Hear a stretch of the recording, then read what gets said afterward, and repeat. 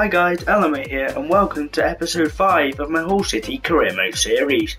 As you can see, we're just loading up the game, ready to start off the episode with our next game against Aston Villa. This game, well, it's going to be, I'd say it's going to be an alright one. I mean, we've drawn the last 2 games in the league, against QPR and Stoke, but I think that if we get if we try to get a draw, then that might work. But as you can see, I'm just changing up the team and some players in who I believe should start against Aston Villa, who in attack are a strong side, but it's just their defensive, the ways of their defence really just aren't up there with some teams. Because if they had a great defence, then they'd be a much better team. But as you can see, just going through the circles until the little thing loaded up. There we go. And as we are, here we go, getting to the first game of the episode against Aston Villa. It should be the only game in this episode, but after this one I might do a special episode to which will be the deadline day special, which I have decided I'm going to do a face cam in, just to just because I've decided that whenever there's a transfer deadline day from now on, I'm going to do a face cam just so that I can show people my face and also show my reactions to the players and tell people who I'm going to buy and all that. So I'm going to do a live facecam reaction on who I'm going to buy when I go to to get the players in.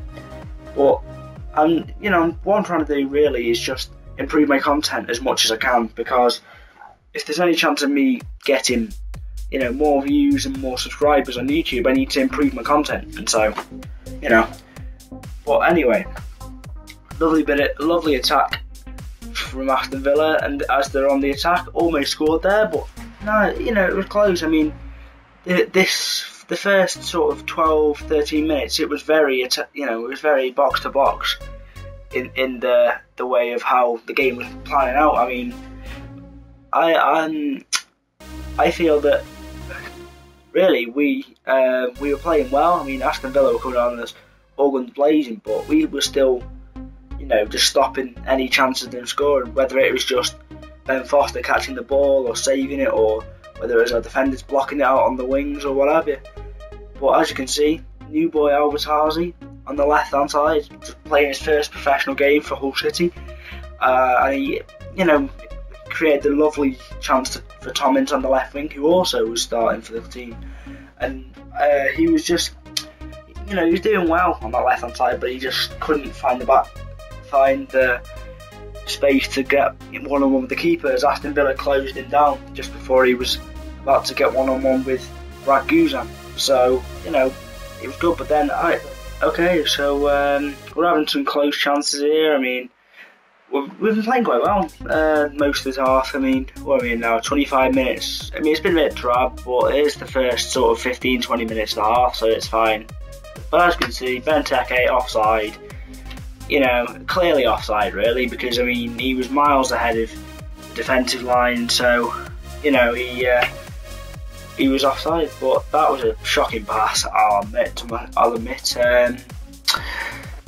I meant to sort of through ball it to the winger, but it just, I don't know, just didn't work, and so it went straight to their defender. And as you can see, a lovely clearance, but I don't know, it's just all these clearances now, I mean, they're supposed to be heading towards our players, but they're just not quick enough to get to the ball like that again. There's a clearance supposed to be heading to Tommins, and he just wasn't quick enough. But as you can see, Albertazi just trying to block the ball, and he almost managed it, but that was probably the best chance Aston Villa had at half.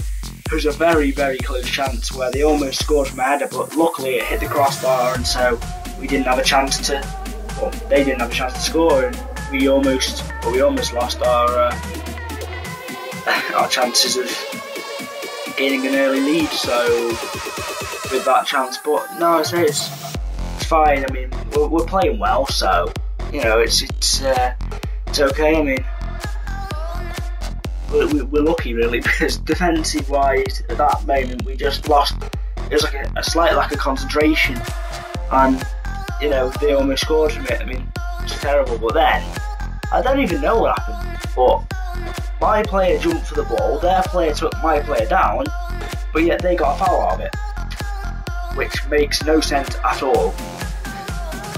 Then again, the chance for the Liverpool-Chelsea game where Ramirez elbowed Raheem Sterling, yet Raheem Sterling got a yellow card, also was another reason, which, you know, which was one, I don't know, it was just a weird one, because there was no foul committed by Raheem Sterling, he got a yellow card, yet Ramirez, who was in clear sight of where the referee was standing, elbowed Raheem Sterling in the face, and he hit the top of the floor with a cut out of mouth, yet he still got a yellow card, which makes no sense at all.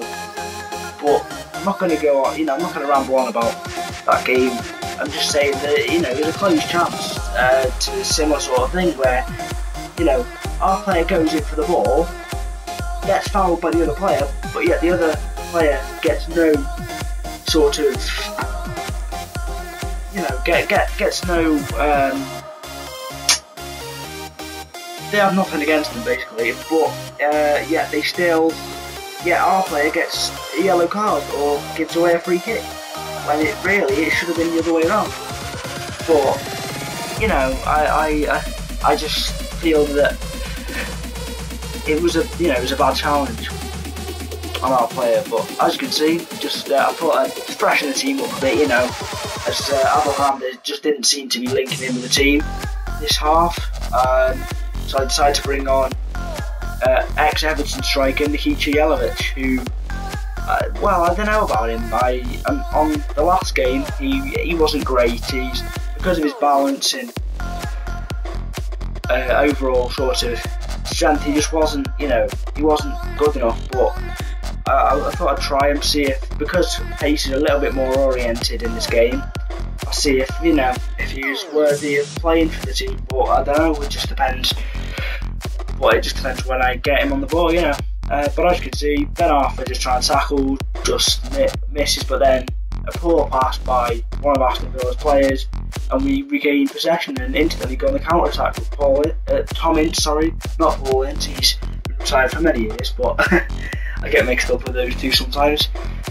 But no, I say we're just trying to play proper football, like, but I don't know, it depends. But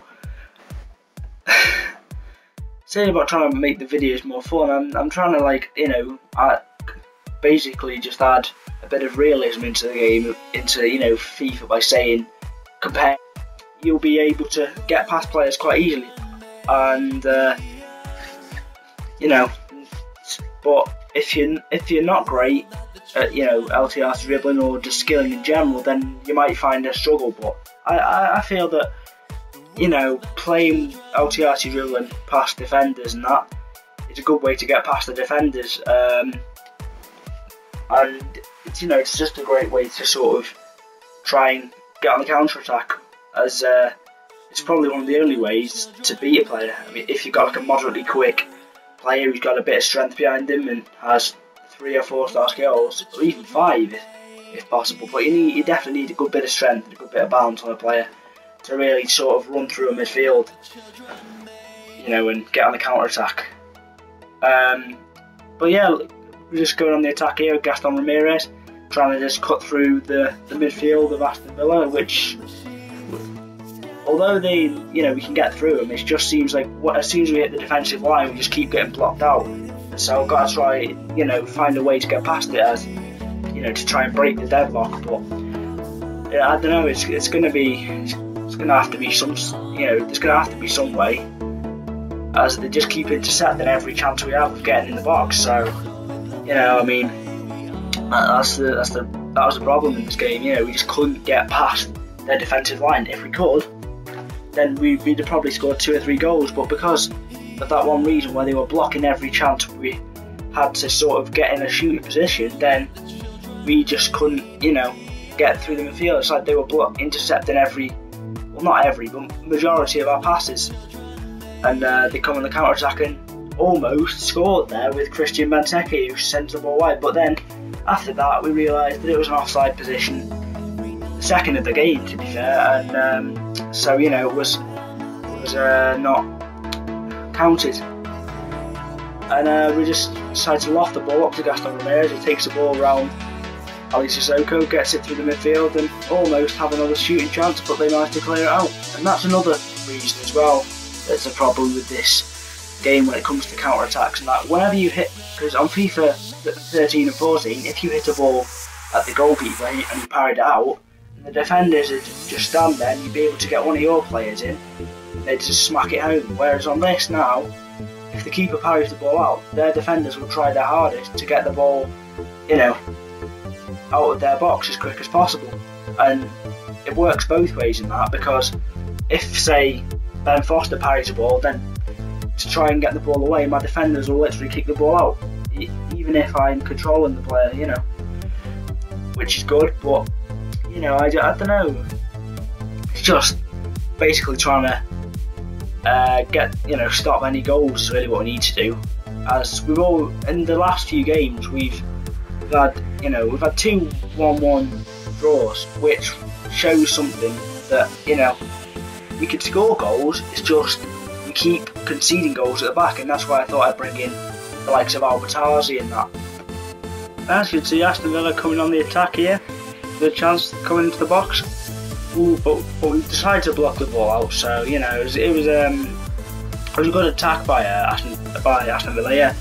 But yeah, I know they just messed it up. But as you can see, we come on the attack, try and feed the ball through to Jelavic, but it just didn't. You know, we just couldn't get the ball fed through to him. So yeah, you know, the attack stopped. But I think, you know, we've played quite well. I mean, we're 83 minutes into the game now, and unless we scored a goal now, then we haven't got a chance. You know, I mean, hopefully we can break the deadlock, but if we can't, then I guess we're just going to have to try and deal with it, you know. But I don't know.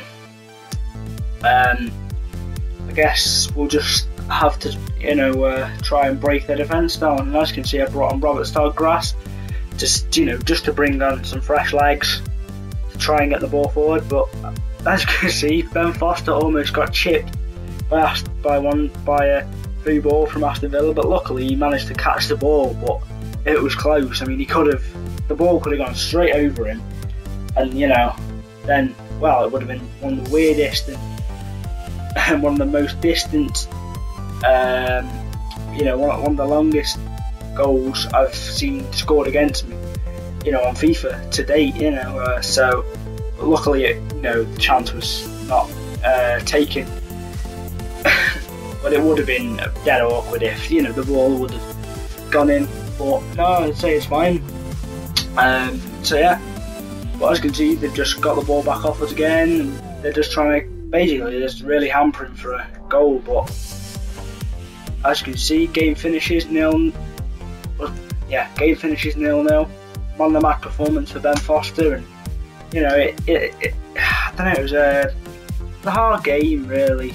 Aston Villa, who are, you know, they're a strong side in attack, and to keep them out of our defence is it's a good thing.